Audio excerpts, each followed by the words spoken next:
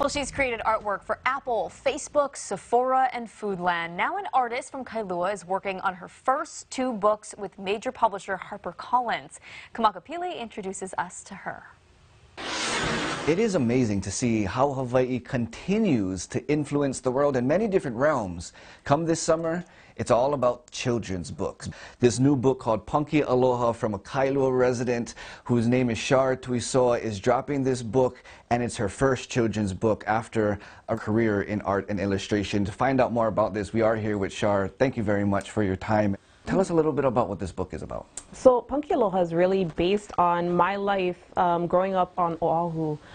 Just a little Polynesian girl kind of navigating her way into the world. She's painfully shy, but she's very adventurous, and her grandma is sending her out on her own, and she's reminding her to use her aloha to not only meet new people, but also to remember to help your community. Using aloha, kind of like a life lesson. That's being taken up by HarperCollins, one of the big 5 English publishers in the world. Yeah. How did you land this deal? You know, I'm just so fortunate.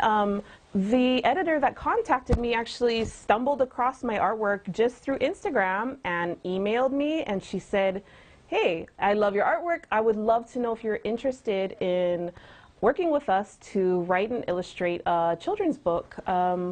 And that's pretty much how it happened. I think it's amazing to see that you don't have to leave Hawaii to influence the world. How has this journey been for you? It's been incredible, and I think just to pick up on what you're saying, you don't have to leave home to work with the big companies. They know that the talent is here, and it's been just really incredible to be able to grow with my community here, as well as work with bigger companies on the mainland. The name, Punky Aloha, Yes. What's the story behind that? What does that mean? I think there's nothing too crazy about the story of how it came about. It's just kind of my style of art, I think, is kind of punky, right? It's bright and it's fun. My aesthetic is really bold and colorful, and aloha is really just how I live my life. That is the ethos of my life. June 7th, that's the day we're looking forward to. But where can people find this? Will this be in local stores? Yeah, absolutely. I would love it for you to go to your local bookstore and ask them if they're going to be carrying it, and then go and support them. What are you doing, though, on June 7th? Where can people find you? I'm going to be doing a book signing at the shop in Kaimuki. Awesome.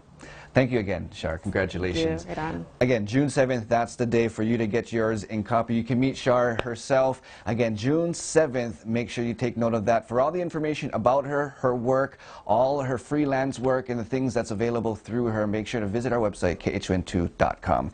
She has amazing work, I think so. Kamakapili with KHON2 News, working for Hawaii.